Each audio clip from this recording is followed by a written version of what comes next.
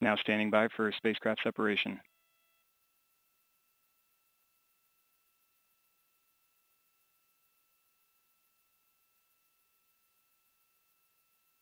And we have good indication of separation of the OFT capsule.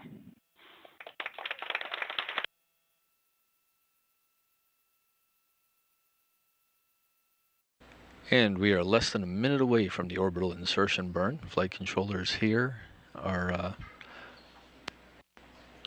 not working any technical issues. The OMAC engines are getting positioned to make that 40-second firing that will circularize Starliner's orbit and get it into a position to continue its chase to the International Space Station, which is itself currently coming up on Central America. And controllers are maneuvering Starliner into the right attitude for this orbital insertion burn. And the orbital insertion burn has been delayed. Controllers are watching the attitude of Starliner as it positions itself and looking at the spacecraft in flight. And Flight Director Richard Jones reports that we are in a stable orbit. Starliner is in a stable orbit.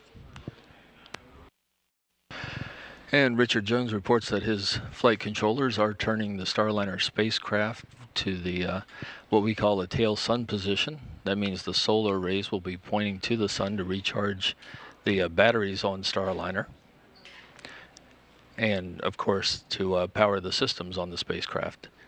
Starliner is in a stable orbit.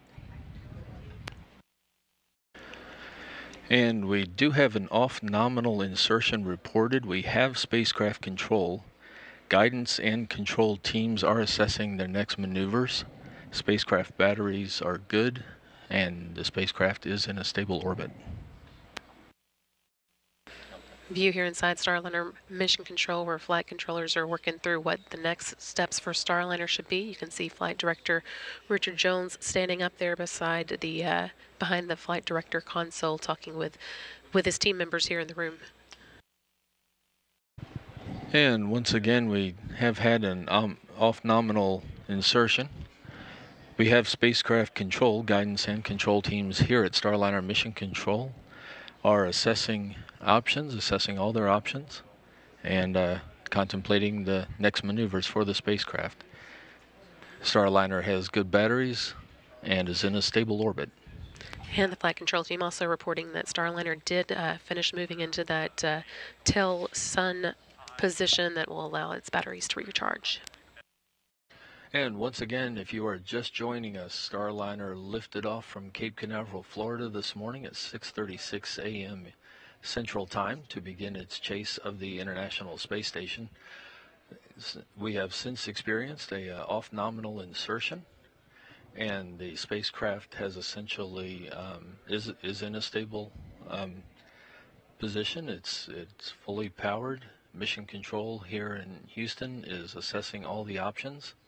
We're going to step away from the broadcast, and you can stay updated on everything that is taking place with the Starliner mission on Boeing.com. We'll also be getting you more information here on NASA TV as the morning progresses. Thanks so much for joining us today. We're going to sign off for now, but we'll have more information for you soon.